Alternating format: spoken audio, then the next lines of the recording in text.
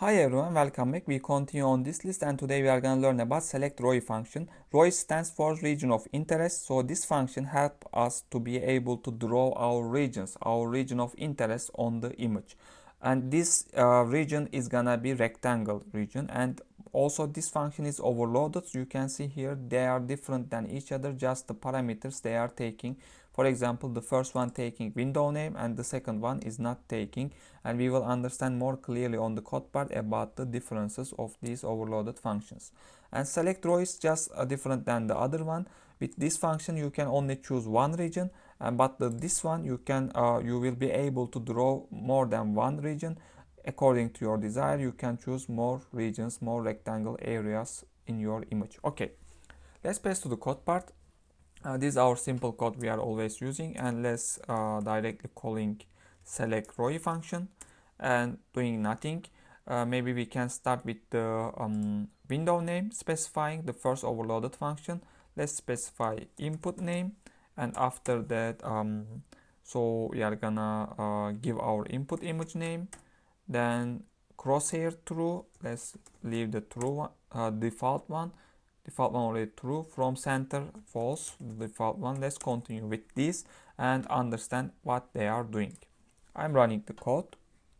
Okay, now it expects us to draw the region. First of all you need to do is that pressing your left button of mouse and pressing that, and where you want to stop, release in here, so you are able to draw your region. Okay, by this parameter, which is from center, is false, so I start from here, from corner, so and I released in here, so it's drawing here. But if this is true, this point is gonna be center, not corner. You will more understand when I try it. And this parameter true means just drawing this reticle, this crosshair, and nothing else.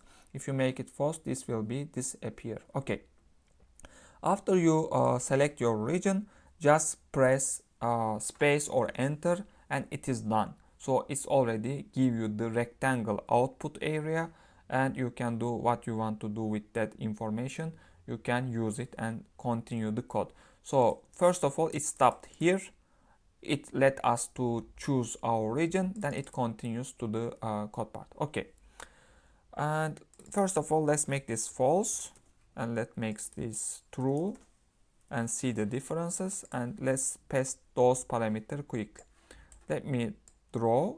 You see the point I started, now the center of my region. So also you don't see reticle anymore. When I release my button, it's like this, and pressing enter, and it's in here. One more press, it will return 0. Okay, and we can leave these parameters for now, and let's see the first over the second overloaded one, which is no window name anymore, and see the result. Okay, the code in here now in this line, so it's already created my input named window inside empty because it does not yet come to here. And ROI selector is the default window which OpenCV specify on the backend, because so we didn't give any window name, so it pop ups a default window. With this we can choose our region of interest, and after that it will come to this line and it will show the input image. Okay, maybe also you can check the output of this, and we can see how it looks like. Yeah, this is maybe fine. And to be able to see the output of this rectangle, r.x, or okay, we can try to see at all.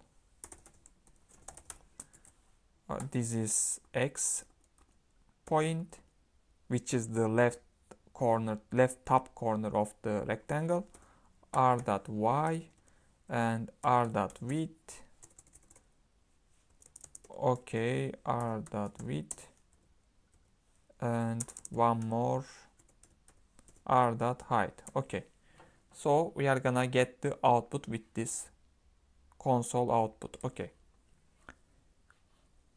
now I'm choosing I already choose it. Almost start from 106 to 79 and width approximately 200, maybe like that. So you see here the starting point, the corner, left top corner, X, Y, and the width and the height. You see your output. And lastly, let's see the selectROIs. This will let us to choose more than one region. Maybe first of all we can see the purely. Okay. And what is the expectation parameter of ROIs? The window name, image, and bounding boxes. Since this is a void function, we need to give bounding boxes as input. Let's copy this to be able to more easily come to here. Okay.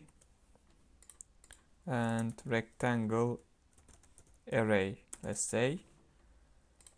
First of all, the window name, input, then the image, then the rectangle array, which is rectar, and the rest of can stay defaultly.